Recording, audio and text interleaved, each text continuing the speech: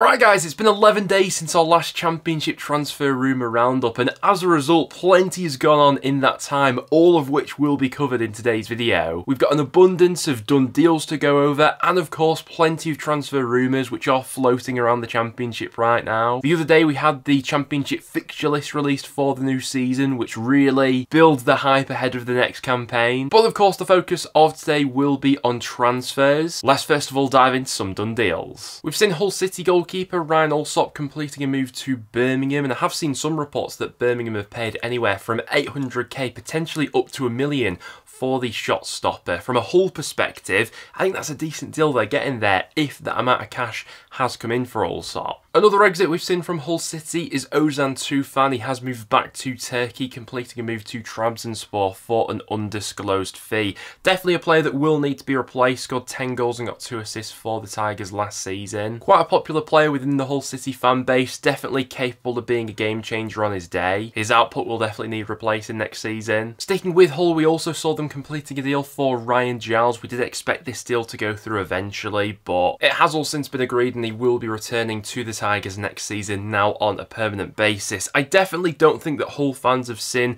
the very best of Ryan Giles in a Hull City shirt as of yet, but as he's previously showcased at championship level from his loan spells with Cardiff and Middlesbrough, there's definitely a whole lot of untapped potential there, and thinking that in a new setup with a new manager, you can't help but feel like there's more to come from him next season for Hull. We saw Coventry completing a deal for Lewis Binks, who spent last season on loan with Coventry, and another deal for the Sky Blues was them completing a deal for Jack Radoni. Really a big fan of this sort of transfer, obviously. Part of a struggling Huddersfield squad last season, but definitely one of the brighter sparks in that side that was ultimately relegated. 5 goals, 3 assists, but that doesn't quite paint the picture of how influential he was at moments of last season with Huddersfield. It's been reported that Coventry paid a fee of anywhere from sort of 3.6 to 3.8 million, and for that sort of price range, I think they're getting a decent deal here, especially how it looks with Callum O'Hare heading out of the club. Radoni looks to be that sort of natural replacement there. We've seen Coventry being really sensible and quite savvy in the transfer market in recent windows, and I think this is another example of that sort of business. We saw Jan Valery completing his deal to Sheffield Wednesday. That was a transfer rumour that we had touched on in previous videos, but it's since been confirmed. Sunderland completed a deal for Simon Moore. You'd imagine the 34-year-old will be coming into the Stadium of Light as a backup option. We won't be seeing Jack Harrison in the Championship next season for Leeds United, as the winger has agreed to join Everton on loan once again. The 27-year-old spent last season on loan at Goodison Park, where he contributed 3 goals and 3 assists in the Premier League. Mark Rocker, another player who won't be featuring for Leeds United next season. He spent the last season on loan with Real Betis, and the Spanish midfielder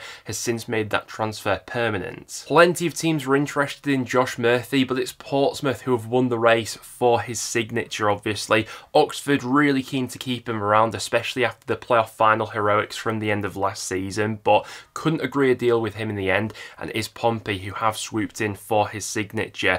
29 years old, 8 goals, 4 assists in League One last season. A player who has plenty of experience previously of having played in the Championship. His last few stints at this level didn't really go to plan. Obviously that move to Cardiff for big money, the loan spell to Preston didn't really work out for him either. Make no mistake about it though, he is a player with a point to prove, and in an environment like Portsmouth, you'd hope they'll be able to bring the best out of him. Non-league midfielder Ruben Swan, another player who has completed the move to Fratton Park, and as has former QPR goalkeeper Jordan Archie. You'd imagine he'll be coming into Portsmouth as a backup option there. Stoke have dipped into the European market and have signed Eric Bocat. The French left wing back will be coming over from Belgium, where he's coming off the back of a good season. I'm excited to see him in the Championship. We knew that Wes Foderingham was going to be on the move this summer upon his contract at Sheffield United running out, and he's since completed a move to West Ham. He'll be going in there as a backup goalkeeper, no doubt. QPR have signed French goalkeeper Paul Nardi, who's coming over from Ghent. The 30-year-old has a decent amount of experience that he will bring to QPR next season. Didn't play a whole lot last season in Belgium, missed the majority of that campaign with a leg break,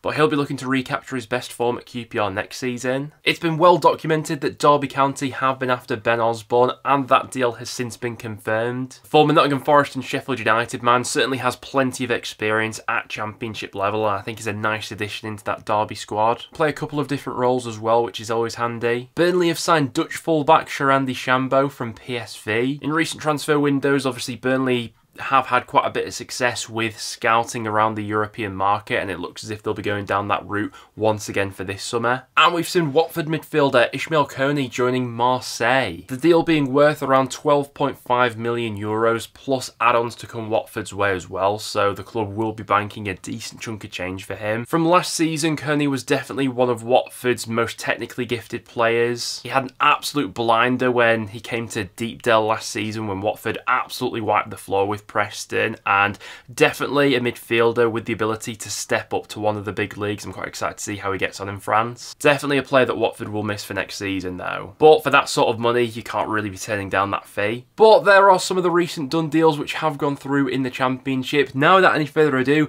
let's jump into the rumours. The first big transfer story we have to touch on is Jaden Philogene, who's now been linked with a move to Barcelona of all clubs. Now, it's no secret that the 22-year-old has been attracting interest from plenty of Premier League clubs in recent weeks. You've got the likes of Tottenham, West Ham and Everton who have also been linked with the Hull winger recently, but the latest club to join the race to sign him is none other than Barcelona. Now don't get it twisted, Philogene was one of the best players in the Championship last season, 12 goals and 6 assists in just 32 appearances, a game changer on his day for Hull. But with that being said, is he at the level to make an impact at a club as big as Barcelona? I'm not so sure. I do think at this stage of his career, probably the best thing for him if he is going to leave Hull would probably be to go to somewhere like a mid-table Premier League club maybe, where he is going to get that regular first-team football, and at Barcelona there'd obviously be a lot of competition for places. A bit of a kicker with the Barcelona interested as... A bit of a kicker when it comes to the Barcelona interest as well is that they want to sign him on loan, which could be a bit of a sticking point for Hull. Obviously, Barcelona aren't in the best financial position right now, so they're looking at free agents or how they can craftily negotiate some loan deals. If they were to sign Philogene on loan, it would be with the view to then make it permanent, but from a financial aspect, from Hull's point of view, you'd imagine that they'd much rather either keep him around or sell him for a sizable profit this summer. I'm not going to lie though, it would be a lot of fun to see him in a Barcelona shirt, but with some Premier League interest there as well, I'd imagine a move to the Prem would be more likely for Philogene. It looks as if Sheffield Wednesday are closing in on a deal for Jamal Lowe. As of recording, it appears as if Lowe is having his medical at Hillsborough, and looks as if this deal will get over the line, obviously. The Bournemouth forward spent last season on loan with Swansea. He's since seen his contract with Bournemouth expiring, and plenty of Championship clubs have been sniffing around, but it appears as if Sheffield Wednesday have won the race for the 29-year-old. Now, Lowe is a player who can blow a little bit hot and cold, I think it's fair to say, especially at this stage of his career. But when he is on it, he absolutely can be a game changer at Championship level. 9 goals and 3 assists was a reasonable return for him at Swansea last season, I thought. Can play anywhere across the forward line as well, so I'd imagine would be a nice option for Danny Roll next season. Sorry Cabba, another player who is being linked with Sheffield Wednesday as they're looking to continue to bolster their forward line. Currently playing for Las Palmas in Spain. Obviously Championship fans have seen him at this level previously from his loan spell with Cardiff back in 2023. Decent finisher, I thought, during his spell in the Championship. Scored 8 goals in 17 appearances for Cardiff previously. Watford are interested in signing QPR fullback Kenneth Powell. For me, the Dutch fullback was one of QPR's most consistent performers last season. Featured in 44 Championship matches, scored 4 goals and got 1 assist during that time. It is worth flagging up with this transfer that he only has 1 year remaining on his deal with QPR, and this will be an opportunity to flip a profit for a player who ultimately joined the club as a free transfer. With that being said, whenever I've watched him, I've always been quite impressed really. I think Watford would be getting a really good player if they managed to get this deal over the line. But with 1 year left on his contract, it would be interesting to see what sort of price range we're talking for this kind of deal. Cardiff attacking midfielder Ruben Colwill is continuing to attract interest from the Premier League, with Ipswich being the latest club interested in the Welsh playmaker. Very naturally gifted player, still feels as if we're waiting for that first proper outstanding season where he really announces himself to the Championship. The majority of his games last season did come from the bench, 14 starts and 22 appearances as a sub. Clearly a very naturally gifted player though, and definitely a player who I think most would agree there's more to come from him. Millwall forward Tom Bradshaw is reportedly attracting interest from a few Championship clubs, and Cardiff are one of the sides who have inquired about the 31-year-old's availability. He is going into the final year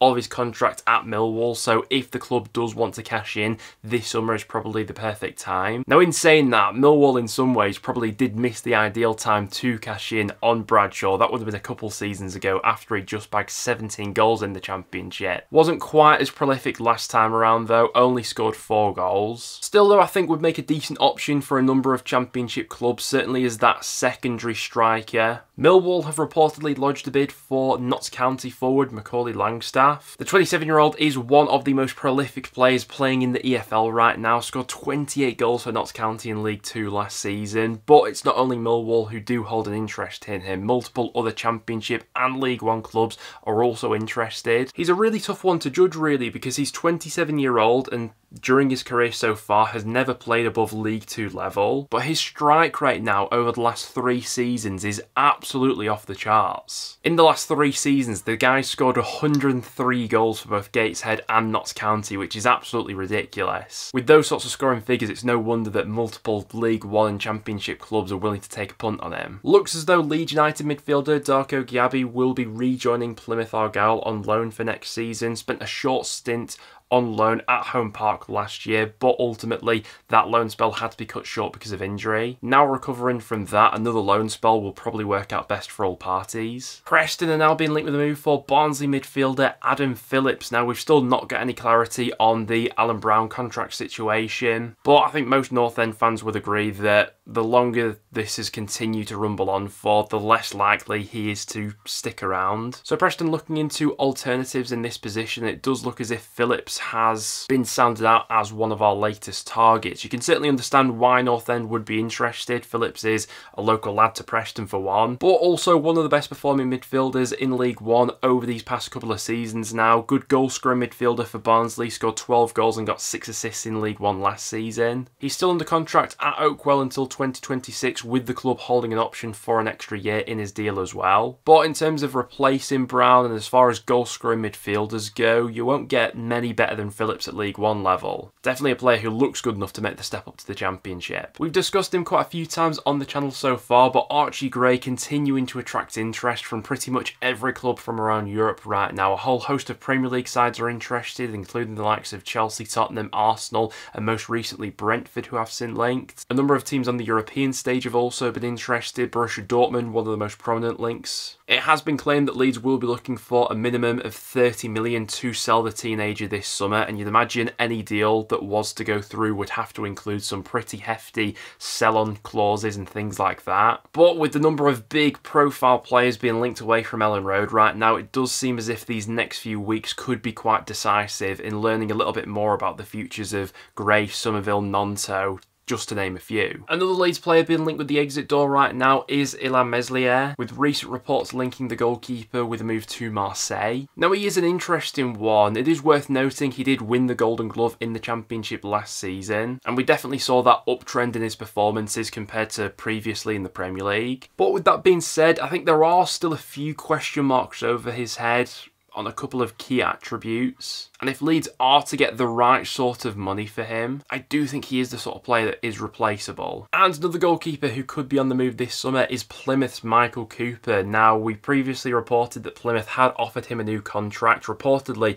to become the club's highest ever earner. But he has reportedly turned down that deal, and now Plymouth are ready to cash in on the goalkeeper while they still can. He's set to go into the final year of his contract now, and no doubt there will be plenty of interest in a player of his quality and with his potential. It looks as though Jerry Yates is on his way to Derby County, joining from Swansea on a season-long loan. Now, fair to say that the move to Wales hasn't really worked out for Yates. They spent quite a bit of money on him, only scored 8 goals for them in 41 appearances last season. Derby will be hoping that Yates is able to rekindle the sort of form he showcased previously at Blackpool. His last season at Blackpool being his most prolific in the Championship, where he scored 14 goals that season. Caden Jackson, another player who looks to be on his way to Derby, Derby County following his release from Ipswich Town this summer. The 30-year-old didn't really feature that prominently for the Tractor Boys during their promotion season last time around, made 9 starts in the Championship and then 20 appearances from the bench, got 3 goals and 3 assists during that time. Joining a club like Derby, you'd imagine he'd be able to play a more prominent role in that side next season. It looks as though a deal is in the works for Liam Miller to join Sheffield United, and it's absolutely typical that on the first game week of the season, Sheffield United travel to Deepdale, so Miller will get the opportunity to potentially make his debut for the Blades